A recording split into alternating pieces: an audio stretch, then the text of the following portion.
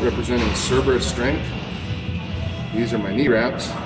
These are my knees. I'm going to show you how I put mine on, and I'm going to do a quick little set for you. A lot of people just start at the bottom and work their way up. I believe in a crisscross, a little extra safety for the knee. So I'll start and go from the inside out so that it comes across this part of my knee and stays up there. It seems to stay in place a little longer. So the first pass is to lock it in place. Then we cross. This will lock that into place. Then we're going to cross back over the knee.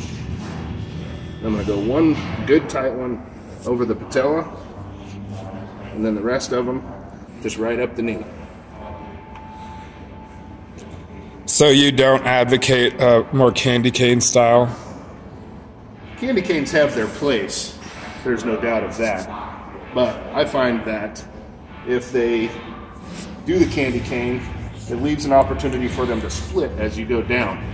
And nothing more dangerous than an exposed kneecap on a heavy squat. Or as sad as a split candy cane. Right. Crossed. I keep my legs slightly bent too. Lock that in. Crisscross applesauce. Protect the patella.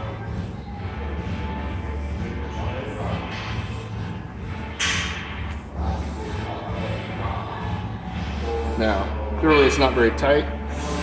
These are the middle of the road Cerberus wraps.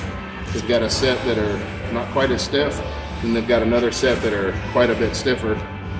I'm not quite ready for those, but I think once I start repping 700, I'll go for the extra stiff. Extra stiff.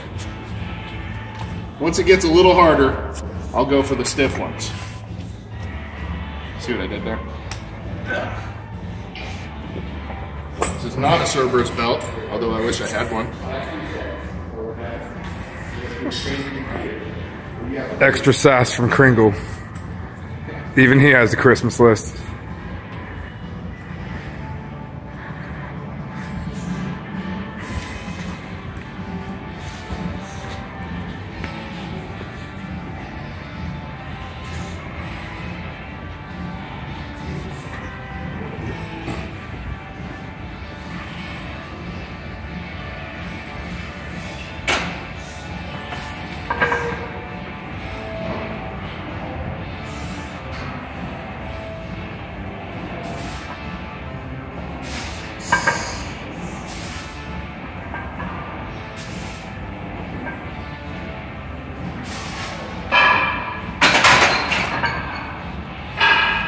Go to Cerberus.com, CerberusStrength.com.